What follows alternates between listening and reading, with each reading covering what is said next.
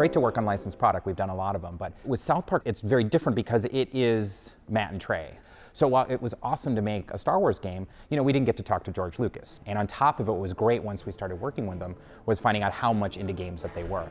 I think they've really driven home that the essence of the combat is kids being kids. When we showed Matt and Trey an early build, one of the comments was, you know, I want the kids to bleed more, I want the kids to cry more, I want these kids to, you know, really just treat each other like crap, because that's what kids do.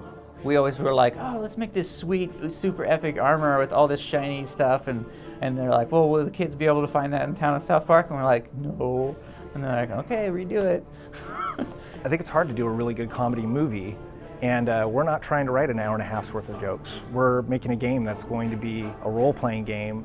You know, it's going to be hours and hours and hours long, and it needs to be funny all the way through. The South Park Digital Studios has worked with us so far really well on it, but yeah, it's a big challenge. It's not a reimagining of stuff that already sort of exists, but in a different form. It's like, no, this is yet another extension to everything that is South Park because it's coming directly from Matt and Trey.